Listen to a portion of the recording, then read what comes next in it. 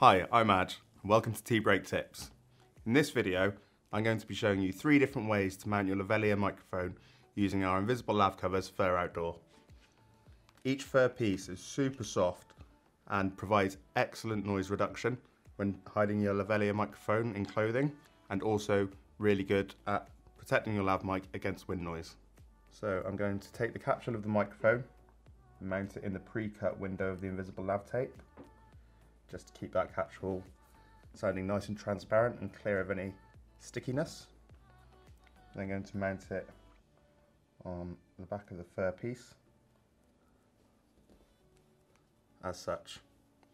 So next I'm going to need my talent. Hello Caleb. Hi Edge. Okay, so then I'm going to remove the backing paper. I'm going to place it right in the middle of Caleb's sternum there to get the best sound possible. And there we go. Let's hope that sounds good. Super. What do you think? Well, we'll have to test it. So Yes. check 1 2 1 2.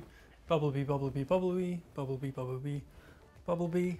Thanks very much, Caleb. So this is what the mic sounds like indoors. So what do you say we head outdoors and see how it sounds there? Sounds good. Let's go outdoors.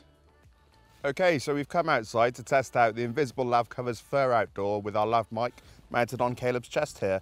Let's give it a listen and see how it sounds. Thanks, Edge. As you walked away, could you leave some wind behind, please? Yeah, we've come outdoors. It's pretty cold. It's also pretty windy. You probably tell from my hair. And that should give you an impression of how the Invisible Lav Covers Fur Outdoor can protect against the wind and at least give you some usable audio. And that should, show you how that sounds. So let's get inside where it's a bit warmer.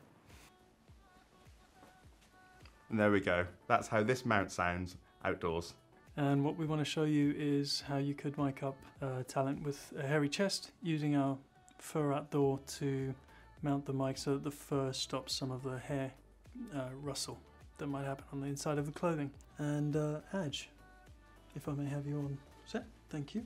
If we may swap sides just so I'm not covering up. And then, instead of mounting it on the hair, which would cause a bit of noise directly on the capsule, we're going to flip this one and we put it on the inside of the shirt, and that way the fur actually dampens some of the friction noise. So we'll take the backing paper off and I'm going to pop that, just see how the shirt falls naturally, and just over there.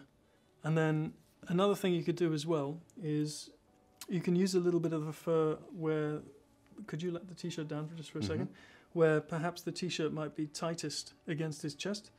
So I suspect that's probably around here. And just to lift the fabric away from the hair as well, which will help to reduce some of the ambient noise around the mic. So let's give that a try as well. Pop that up. Can I stick this to the inside of the shirt over here? And the other one, we will pop just around here.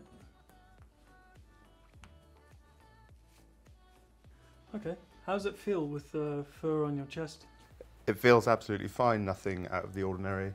Yeah, feels good. Okay, and obviously we're testing the sound now. If you just... So testing, 1 2 1 2, Bubblebee, Bubblebee. Thanks, Edge. This time you stay, I'll go. Okay, thanks Caleb. Okay, so for this next mount, I'm going to show you how to use a piece of fur from our Invisible Lav Covers to mount a lavalier microphone inside the brim of a hat. So I'm going to take my microphone here, and for this purpose I'm going to use my very own hat, as such.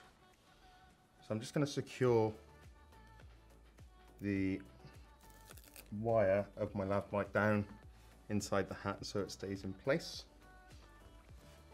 Okay, so the cable's mounted centrally inside the hat, and I'm going to get a piece of Invisible Lav Tape. I'm going to mount the microphone almost centrally in there, as such, ensuring to keep the capsule inside the pre-cut window. Then going to attach our piece of fur.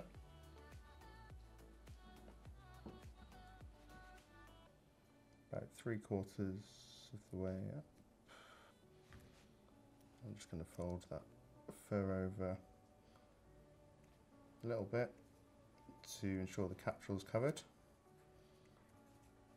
as such, and then I'm going to mount that on the inside of the brim, centrally in the middle of my forehead.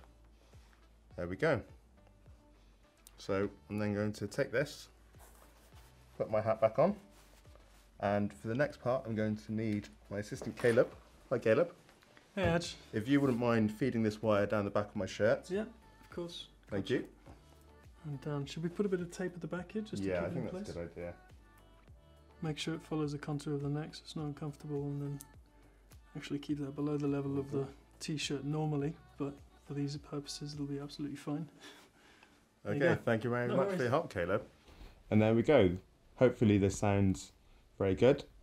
I think it's about time we head outside to see how it fares in the outdoors. Okay, so we've come outside to test out the Invisible Lav Covers Fur Outdoor, mounted just inside the brim of my hat. As you can see, it's pretty windy out here and it's also very cold. So there we go. Hopefully that sounded pretty good. Thanks so much once again for taking a break with us. If you liked what you saw, please don't forget to like, follow, share or subscribe. And if you need any more information about our products, please visit bubblebeeindustries.com. Have a windy day.